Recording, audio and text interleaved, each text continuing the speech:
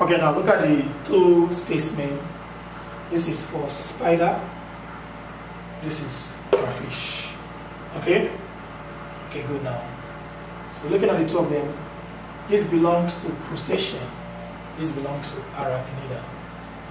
Okay, now look critically. You find out that there are a lot of things that constitutes differences, structural differences. Okay, like here, there is a pulp for defense, offense. There's absence of pulp here.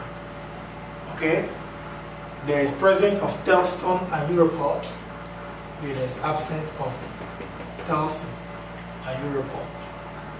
Here there is swimmerates. Okay, there is absence of swimmerates. There is spinnerates, no spinneret here.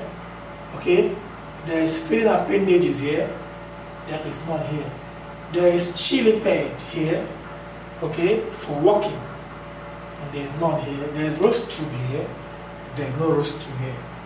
Okay, looking at the head of a crayfish is much more bigger than the head of this. Okay, looking about the eyes, this particular organism, specimen, that is spider, has 8 eyes. 1, 2, 3, 4, 4 pairs of eye, or total of 8 eyes. It just has one simple eye. So these are the structural differences between specimen D and C, that is spider and then crayfish. Okay, now let's look at the economic importance of the two organisms. Okay, for spider, let's start with spider. Economic importance of spider, which appears to be specimen C, is that it webbed. Okay, that nets, it webbed that nets, and that net helps to what? To trap most of these domestic insects. Okay, like ants, like housefly. So most likely, specimen C, which is a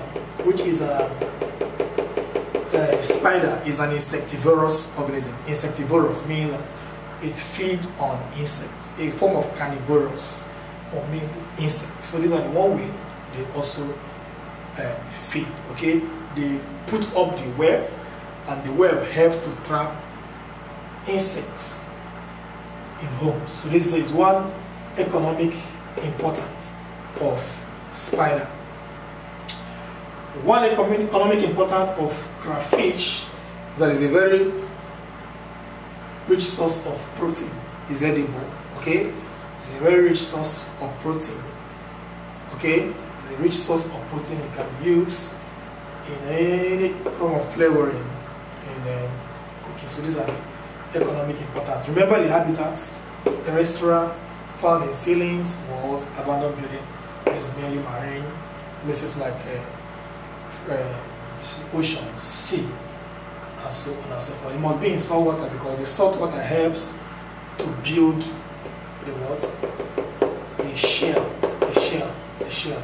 Remember one thing that is very, very common or similar between the both of them. The both of them are arthropod. But in terms of structural similarities, you find that both of them have jointed legs. Okay, both of them have eye. Both of them have head. Okay, both of them have carapace. Please take note of this carapace, a very extra space in the head region. Okay, this is the head region. So another extra space of the head is called what? Carapace. Okay, now let me tell you something about the cardiac mark. This is where the heart of a spider is found. So this cardiac mark protects internal organ like the heart. Okay, so carapace is another extra space. Look at the helical extra. Look at the helical extra. So both possesses carapace. That is one structural similarities between the two. Both also possess abdomen. But only the abdomen of this one is segmented. This is non-segmented or unsegmented abdomen. So these are the differences obtained or differences between specimen C and specimen D. Okay, now we quickly run through. Remember this economic importance. One economic importance is just the web it forms at home. Okay, The web form at home can also constitute nuisance at home. Okay, and again, since it's an insect, another economic importance is that most insecticide used in controlling this insect, most of it is capital intensive. Okay, for this one, so this form economic importance. But the main economic importance of this is it serves as food due to its high proteinous content. Crayfish, all of us mostly use at home. So let's quickly go to the next specimen, E and F. E is spirogyral filament. E. F is mocha or rhizopus.